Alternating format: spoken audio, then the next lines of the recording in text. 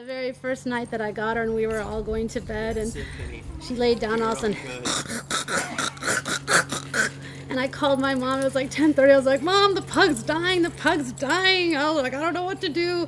And, you know, so I got online and sure enough, they just breed that way. They've been inbred so severely for like 2,000 years that all they are designed to do is sleep on your lap. They look funny. They look like raisins and they're chubby and they make funny noises. If you search online, that's actually like sort of the joking translation is too cute to eat.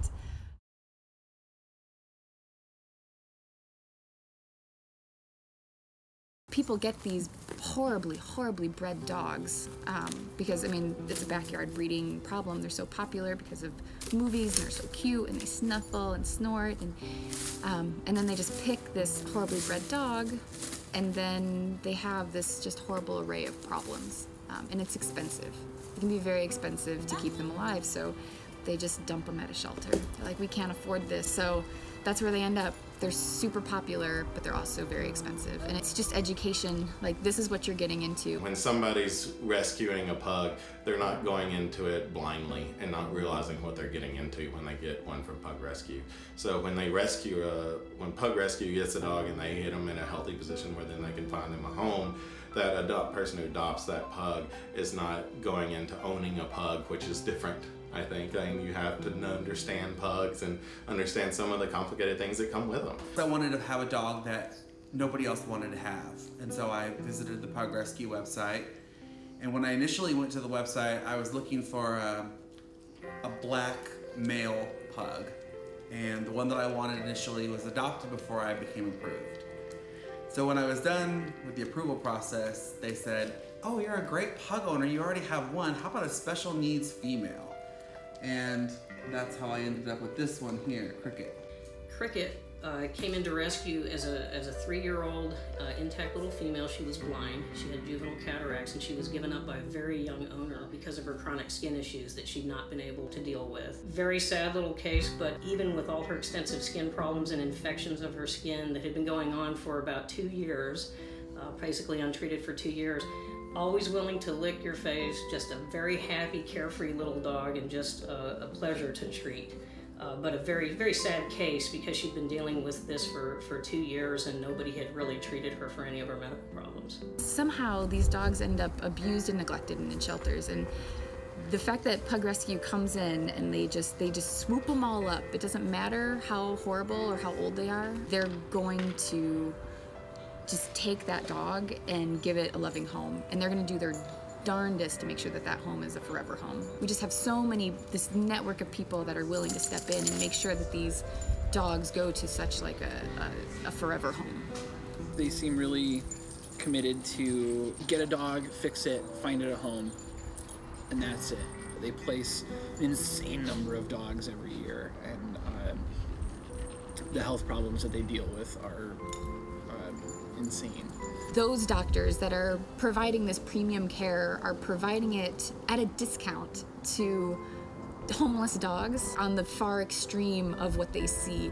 You know, they learned how to do a liver shunt. They, you know, went through 17 antibiotics for Cricket. They take us through heartworm treatment. They are an amazing group. Without the group of doctors, we wouldn't be able to do what we do now. She's a fraction of the size of the other 2 dogs that we have, and from the moment I picked her up, she licked me to death, and I was absolutely in love. Cricket wouldn't be where she is now without all the dedication and everything from Daniel and Cena and her little personality, which is amazing. That's what really stands out, I think, with her. I love the fact that PRA will see these dogs, especially the most complicated cases and the dogs that have turned over because nobody's been able to treat them, whether they could afford it or whether they could figure it out, and that they will give them optimum care and see it through all the way. I mean, we don't just vaccinate, heartworm check, and bring them up to date, spay and neuter. We actually fix a lot of problems that other rescues can't afford to, and it's very important not only in getting them adopted, but improving their quality of life and the length of their life. To work with an organization that good and that does that much good for all these little pugs, it makes it a lot more worthwhile to do. There are our babies. I mean, he has 2 children. It feels very much like being a parent. There's no other way to describe it. We used to joke about, oh, we're gonna be ready for being mom and dad because we've had these pugs that are practically people, and that we always said that as a joke, but it was totally true. It was a match made in heaven. They just want love and a nap, and they're happy. And you know, just a cuddle or a treat makes them so happy. They're easy to please. They're so fun-loving. They're so exploratory. They just always put a smile on my face because they're so happy all the time. He's a good boy, huh?